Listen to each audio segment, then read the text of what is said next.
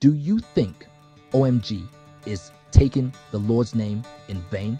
You might be surprised at what I say about this common expression in the following 60 seconds. The Trinity God, Father, Son, and Holy Spirit is central to Christian belief.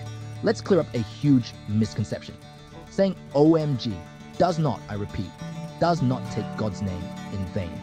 Over the years, OMG has evolved into a casual expression of surprise, far removed from any intent to disrespect. Now, here's where it gets real. The true offense isn't in the words we use unintentionally, but in how some intentionally use God's name to justify their statements or deeds. That's the real issue. When individuals use God's name to justify destructive actions or deceptive statements, they deviate from what is righteous and genuine. So next time you say OMG, don't sweat it. Instead, focus on living a life that represents the Trinity God's glory and forgiveness. Let's strive to honor that sacred connection in actions, not just in words, because that's what really counts. OMG, right?